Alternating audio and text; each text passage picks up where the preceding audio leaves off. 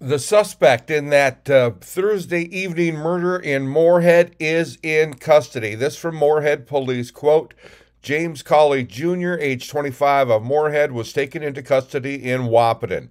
At approximately 7:30 p.m. Friday, Moorhead police investigators, with the assistance from Wahpeton Police, the Richland County Sheriff's Office, and Drug Task Force, the North Dakota Bureau of Investigation, and the Minnesota Bureau of Criminal Apprehension, took James Kollie Jr. into custody without incident.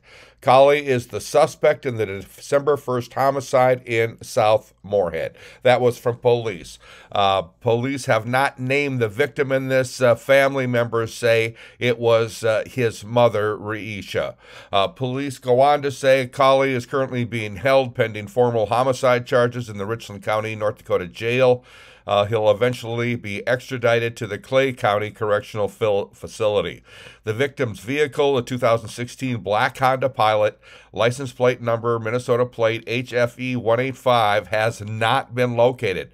They're still asking the public to continue to look for the vehicle and call police if you locate it. The victim's identification will not publicly be released pending autopsy confirmation.